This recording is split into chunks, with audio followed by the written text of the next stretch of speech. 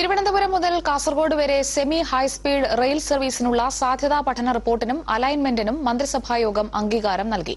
530 kilometre ദൂരത്തിൽ semi high speed ട്രെയിനുകൾക്കായി നിലവിലുള്ള ഇരട്ടപ്പാതയ്ക്ക് പുറമെ 3ഉം 4ഉം പാത എന്നത് സംസ്ഥാനത്തിന്റെ മുൻഗണനാ പട്ടികയിലുള്ള പദ്ധതിയാണ്. മണിക്കൂറിൽ ശരാശരി 180 മുതൽ 200 കിലോമീറ്റർ വരെ വേഗത്തിലോടുന്ന ട്രെയിനുകൾക്കായി പുതിയ 2 പാതകൾ നിർമ്മിക്കാനാണ് ഉദ്ദേശിക്കുന്നത്. തിരുവനന്തപുരത്തു നിന്നും 1.5 മണിക്കൂറിനുള്ളിൽ എറണാകുളത്തും 4 മണിക്കൂറിനുള്ളിൽ കാസർഗോട്ടും എത്താൻ കഴിയും. പദ്ധതിക്ക് റെയിൽവേ ബോർഡിന്റെ അംഗീകാരം കിട്ടിയാൽ 5 വർഷത്തിനകം നടപ്പാക്കാനാണ് സർക്കാർ ലക്ഷ്യമിടുന്നത്.